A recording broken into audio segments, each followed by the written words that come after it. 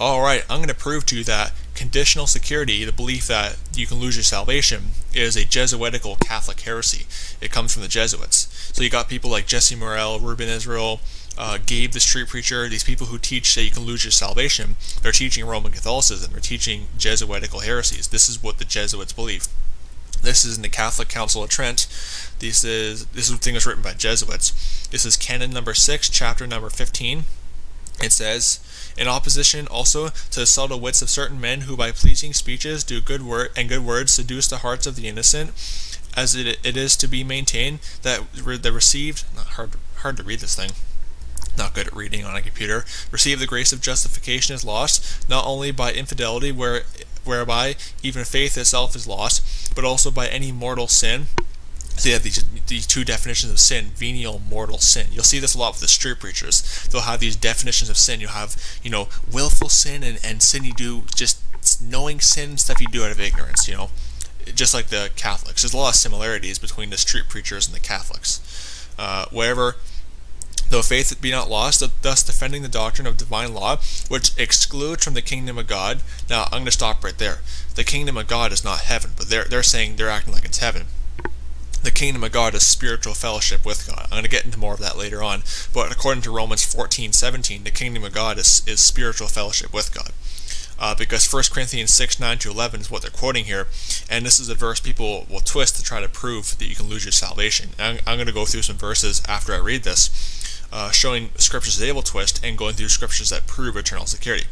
But I'll keep reading. Which excludes from the kingdom of God not only the unbelieving, but the faithful. So talking about, obviously Catholics are not saved, but talking about who they say are saved, basically losing their salvation, being excluded from what they're saying is heaven. Who also are fornicators, adulterers, effeminate lives of mankind, thieves, covetous, drunkards, railers, extortioners, and all those who commit deadly sins, from which, with the help of divine grace, they can refrain, and on account of which they are separated from the grace of Christ. Separated. Basically, you lose your salvation. Exactly what a lot of these street preacher heretics like Jesse Morel, Ruben Israel, Gabe the Street Preacher, all these other guys, they believe. They're teaching Jesuitical heresies. They're teaching what the Jesuits believe. Now, let's go through some doctrines on, verses they'll twist to try to prove conditional security, and verses that prove eternal security. Let's get right into it. Let's go to the Bible and look at the verses. So the first verse I'm going to show you, this is a verse they will twist to prove conditional security, is Galatians 5:4. It says, Christ has become of no effect unto you, whosoever of you are justified by the law, ye are fallen from grace. They're going to say, see, you've fallen from grace, you've lost your salvation. Read the context, okay? What's Paul talking about? He's saying, if you're justified by the law, saying whosoever of you are justified by the law, you're fallen from grace. What's he saying? Look at the first part of the passage. Christ has become of none effect unto you. There are people in that passage who are thinking or trying to go back under the law, and Paul was saying, okay, if you think you're going back under the law, then Christ has become of none effect unto you, and then if that's the case, then you've fallen from grace. That's what he's talking about there. He's not saying you've fallen from grace as in you've lost your salvation. He's saying that if you're going back under the law, Christ has no effect, and you've fallen from grace, if that's the case. Yeah, it rhymes. But that's what he's talking about there. So ironically, Paul's actually rebuking what the conditional security people are trying to say. Basically, he's saying if you're going back under the law, then you've fallen from grace, because Christ has become of no effect unto you. Now, 1 Corinthians 6:9-11, that's the one they quoted. 1 Corinthians 6:9-11, read it from the King James, not their perverted Jesuit Vatican versions. I want to get a physical, I've always said I want to get a physical copy of the King James Bible because I'm not the best at reading on a computer. Know ye not that the unrighteous shall not inherit the kingdom of God? Now, what is the kingdom of God? Spiritual fellowship with God. I'm going to show that.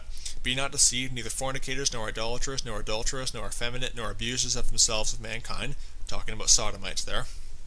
Verse 10, nor thieves, nor covetous, nor drunkards, nor revilers, nor extortioners shall inherit the kingdom of God.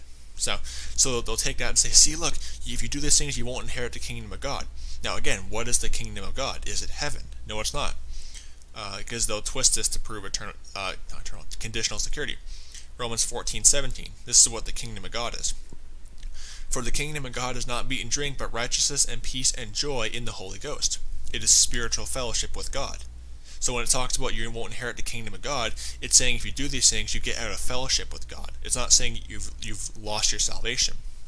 Now, on to the verses that prove eternal security, because those are the two ones that will often run to the twist. But here's a good one. Ephesians 4:30. And grieve not the Holy Spirit of God, whereby you are sealed until the day of redemption. So if you're sealed until the day of redemption, which is the rapture, what, you become unsealed or something like that? Ridiculous. A sealed believer cannot lose their salvation. Another good one, of course, if you're saved, you know of this verse. Ephesians 1:13, in whom you also trusted, after that you heard the word of truth, the gospel of your salvation, in whom also after that you believe, you are sealed with that Holy Spirit of promise. You're sealed. You're secure. 1 Corinthians chapter 1, verses 8 to 9.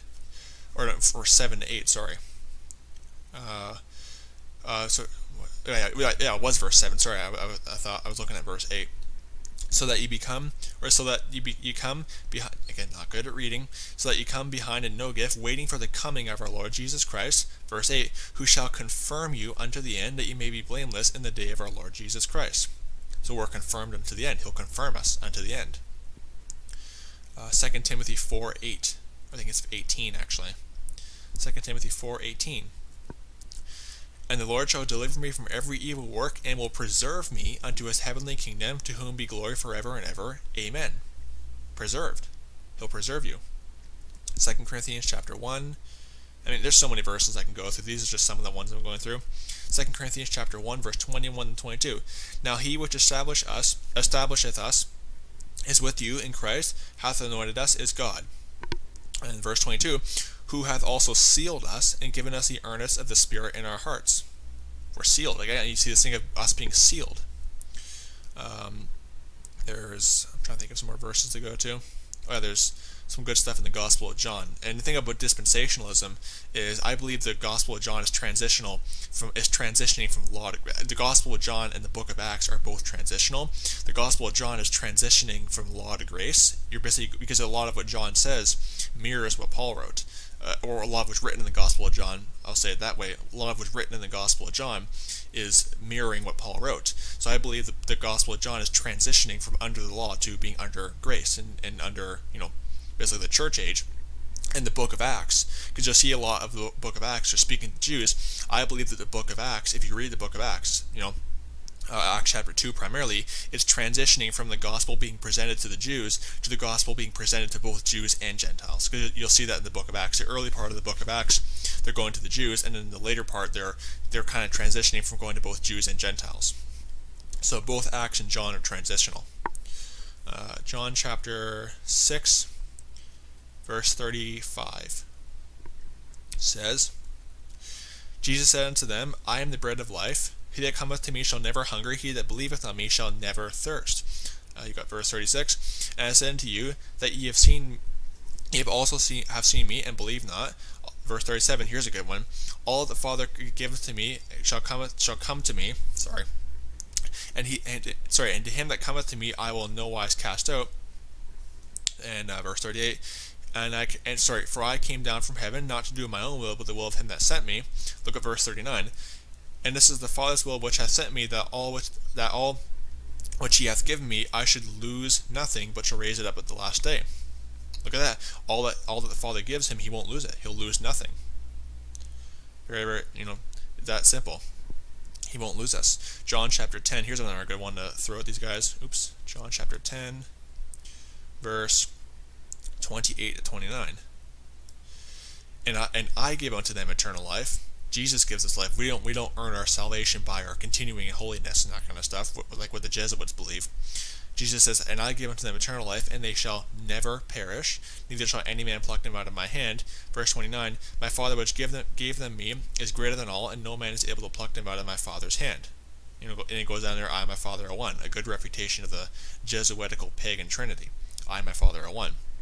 Look at that. Never perish. There's John chapter 5, verse 24. Verily, verily, I say unto you, he that heareth my word and believeth on him that sent me hath everlasting life, and shall not come into condemnation, but is passed from death unto life. When we believe in Jesus, he says we shall not come into condemnation. I think another good one is John chapter 17, verse 11 to 12. This is Jesus basically praying to God the Father. And now I am no more in the world, but these are in the world, and I come to thee, Holy Father, keep through thine own name those whom thou hast given me, that they may be one as we are. Jesus and the Father are one. Good verse, proving that. Verse 12, while I was with them in the world, I kept them in my name. Those that thou givest me I have kept, and none of them is lost, but the son of perdition. And I'll say, see, look, the son of perdition is lost. Yeah, because he wasn't saved. But the scripture might be fulfilled. We're kept by Jesus. He keeps us in his name. He keeps us in his name, sorry. So yeah, those are some verses proving that you cannot lose your salvation. Don't believe this Catholic Jesuit lie of conditional security. It's Roman Catholic, completely Jesuit and Roman Catholic. You saw right there in the Council of Trent. They're saying that if you do these things, you won't enter heaven. So don't be deceived. God bless you. Goodbye.